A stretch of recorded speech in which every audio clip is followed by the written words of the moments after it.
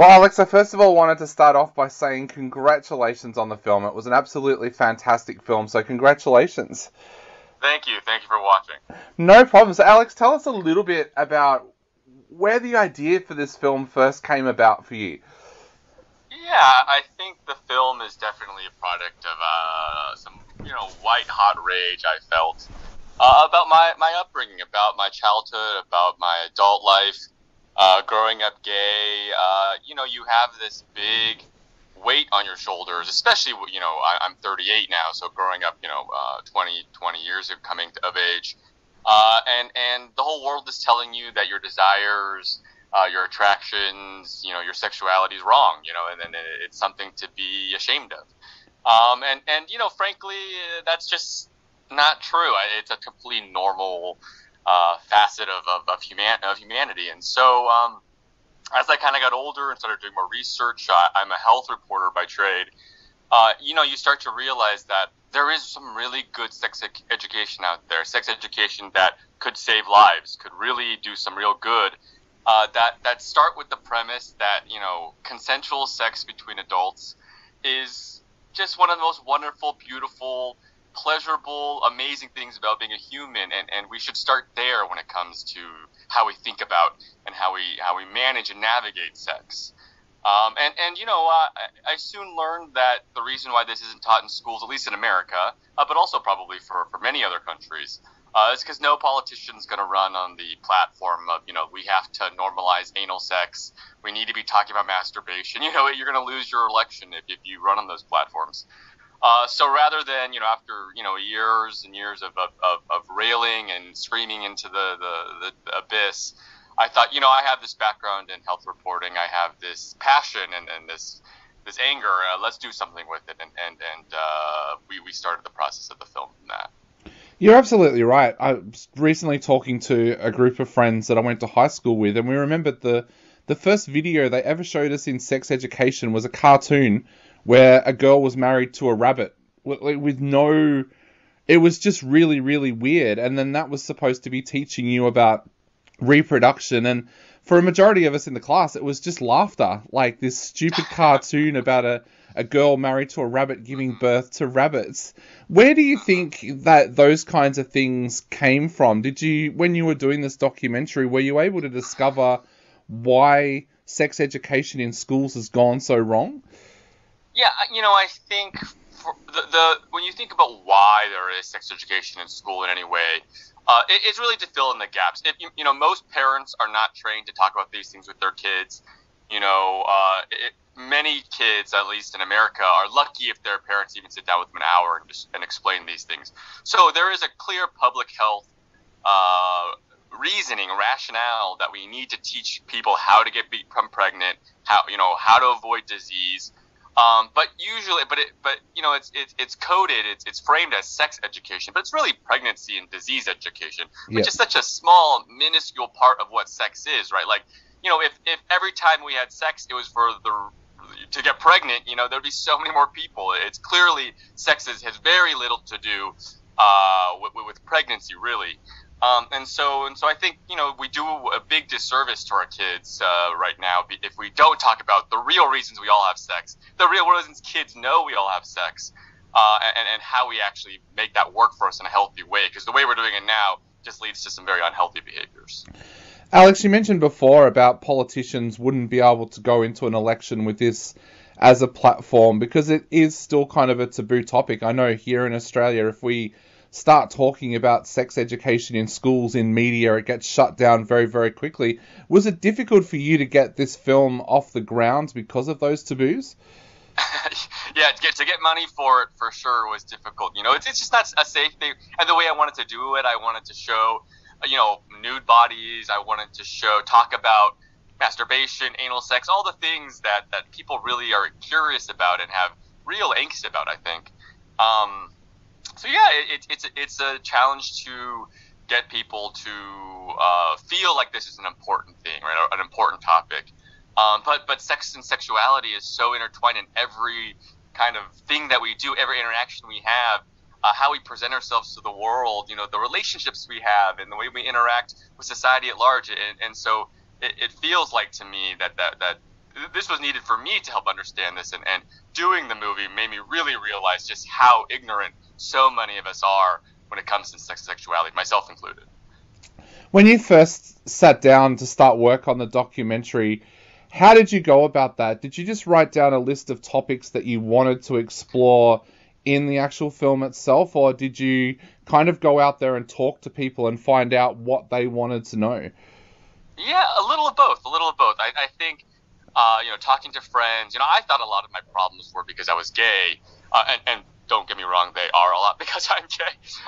But straight guys, straight women, all different types of people, they all have that thing about their sexuality that they're uncomfortable with, scared of, afraid to admit. We all have something we want to come out about, regardless of our background. And so little conversations like that made me think I was onto something. And then, and I have a great creative partner. His name's Leonardo Neri, co-wrote the movie with me. And we kind of just sat down and wrote every topic, thinking back when we were learning about sex, how did we learn about it? So religion was a big part. Porn is a big part. Our parents are a big part. The media, movies are a big part. School, and then finding all those politics. So finding all those little facets of how we construct our sexual morality, how we construct the ideas we have about sex, and then just find the people in each one of those arenas that we thought we could talk to and have a constructive conversation about. The comedy element to this is very important as well, because it keeps it as a serious documentary, but light for its audience as well. How important was that for you to bring in that little bit of lightness into it as well? It was the primary goal. I think that we have to keep people laughing. I think a lot about what is humor and what is comedy and why is it something we crave.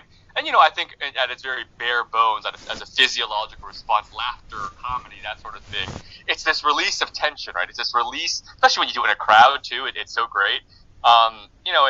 It's like you saying these deep truths that you didn't even realize you were carrying, and saying them out loud for the first time, hearing it releases the tension. And to me, that's like the exact same thing good sex does, right? It's like this great release of tension.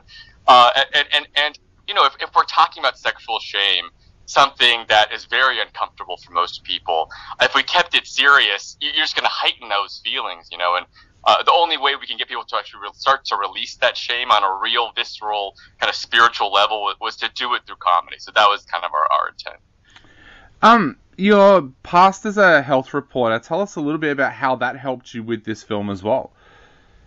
Yeah, I think it really helped. Honestly, I think the training also helped in two ways. One, just, as a health reporter, you're talking to people and, so many different backgrounds, so many varied life experiences. So it helps you really, really approach people non-judgmentally, which is a skill I had to learn at least. But also, I think just thinking through around, it made me think about sex. I think we often get very intellectual about sex. A lot of the debates in the United States about abortion, gay rights, all that stuff becomes very heady in many ways. But being a health reporter and being in medical rooms, being in people's lives, you realize, there's, health is not just about the medical bills and seeing the doctors. It's such a important life. Your health is so important to you on a spiritual, deep, meaningful level. So approaching sex in that way too, what is the real core of why sex is so important to us, was a big way that I think helped us frame a movie that pays off in many different ways. Definitely. Now, who did you see to be the audience for this film? Like you said before, there are so many people out there that these kinds of films are important to sit down and watch, from high school kids right through to, as we found out this week, and I'm not sure if you know, but we've got a prime ministerial election going on here at the moment, and our current prime minister got up and gave a speech about transgender teens and got about 80% of his facts completely incorrect. So who did you aim this documentary for, and who do you feel should be watching it? I did hear about that. Yeah, I think, at the beginning, this movie was really for 13-year-old me, right? The kid who would rather have, died, killed himself than said he was gay. Making the movie for someone like him, that sex, this is actually beautiful. The fact that you're discovering this new facet of humanity is a wonderful, joyous thing that should be celebrated. And that was kind of our initial way we framed the movie. But I think as we went through it, we realized more and more No, I mean, the movie is for everyone, for sure. We're all sexual beings, but it really ended up being for parents, I think. I think a lot of the debate around sex education is around, I think, I would say conservatives would say, this belongs in the home. This does not belong in the school or the government. Belongs in the home. Um, but most parents in the home are not talking about sex, and if they are, it's very awkward and weird, and in many ways can make things worse. So this was really aimed at parents, showing them, we believe you have the best intentions. We definitely believe that this stuff belongs in the home, but let's make sure when you're talking about it, you're talking about it in a way that actually is helping kids rather than potentially making things even worse. So, Alex, what would your advice be to parents out there who watch this documentary? Would your advice be for them to watch the documentary and then show their kids the documentary, or to sit down and actually watch the film with their kids? I think it's so dependent on you, dependent on your kid. One thing I've learned is we're all in different parts of the journey. So if you don't feel comfortable watching with your kid, that's totally fine. If you don't think your kid should watch it, I understand. I hope that would change. But yeah, ultimately, we see the film as a conversation starter. I was so surprised going to so many sex education classes with kids that, at the beginning of the film I would have thought were too young, but very quickly I realized these kids already have a lot of questions about it that no one was answering.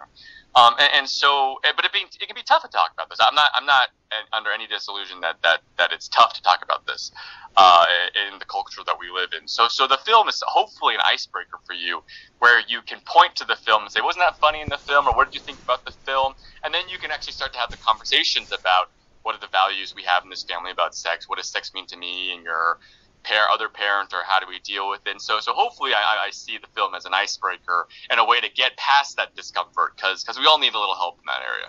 Definitely. For a film that is aimed for families and for an educational film, it is done so well on the festival circuit. Did that surprise you? Yes. I mean, it's your first feature film. You have no idea how it will be received. You've seen the movie, 1,000 times, so you already have this weird, love-hate relationship with it. So yeah, I've just been so overjoyed that across continents, across cultures, across, identities, it's someone has found something in it that moved them and touched them and got them to think a little differently about sex. So that's really the conversations I've had with so many of the audience members have been overwhelming, and I'm still trying to process. Awesome. Well, Alex, to finish off again, I want to say congratulations on such an amazing film, but also such an important film. So I guess to completely sum up, what would you like to say to everybody out there who is about to sit down and watch this film? Yeah, I would say, I would say watch it with someone you love. Watch it with someone who you want to talk about these things with but don't know how. I've been blown away by how many different types of couples have come to me and said something along the lines of, I've been with my partner for 20 years, we've never had this conversation, and after watching your film, it opened something up that we were able to have a conversation that we never had before. That's just been such an honor and so amazing to hear. So I would say, it's not homework. We made it as fun and entertaining and lighthearted as possible, with some real moments of joy. So I would say enjoy, and hopefully you'll be able to see sex in a whole new light.